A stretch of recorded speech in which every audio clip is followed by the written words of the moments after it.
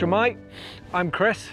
I'm here on the north coast of the Gower, and today I'm exploring some of the most wild, rugged and beautiful parts of the peninsula as I head out for a walk to the wonderful Whiteford Lighthouse. So parking for this spot is available in the village of Llanmaddock in a small farmer's field. It's free to park, but there is an honesty box, so donate while you can. From here, take a right out of the car park, head down past Ivy Coffee Shop and down onto Whiteford Burrows, which is situated behind me. With over 250 species of plants, it's one of the most diverse dune systems in the UK and is owned and operated by the National Trust. Pass through there, onto Whiteford Sands, and from here, it's 2 miles out to the lighthouse. Let's get into it.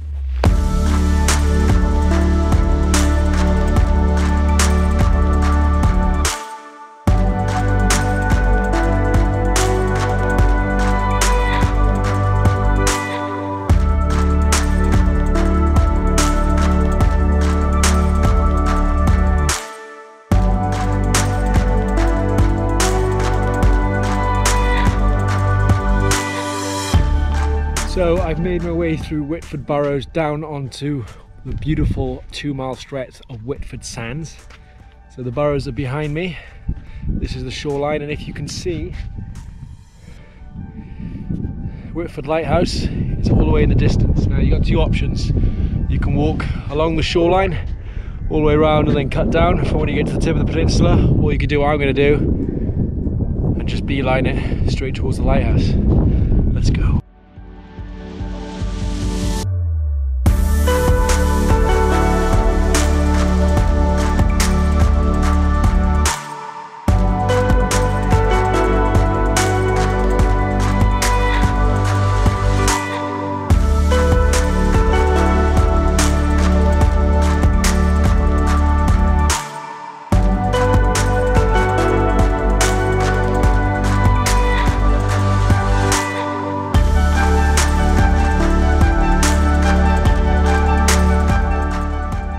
So behind me stands the majestical but dilapidated Whiteford Lighthouse.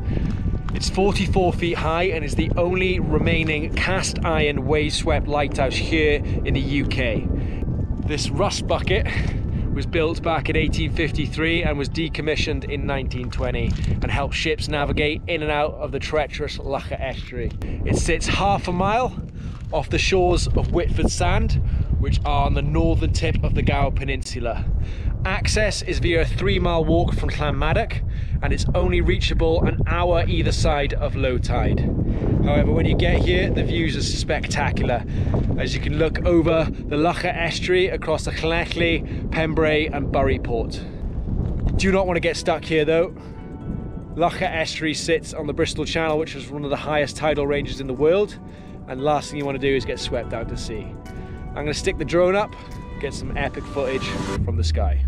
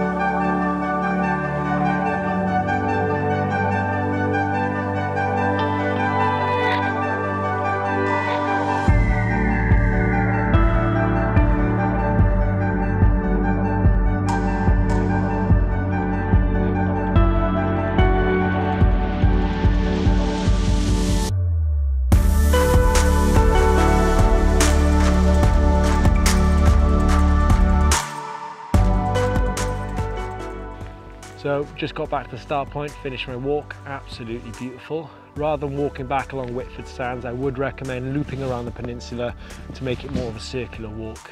In total, it'll be around 6.5 miles and should take between 2.5 to 3 hours if you're visiting the lighthouse. Hope you enjoyed, thanks for watching. Chuck us a like if you're feeling generous, and if you're feeling really generous, give us a subscribe. Diolch yn fawr, thank you very much.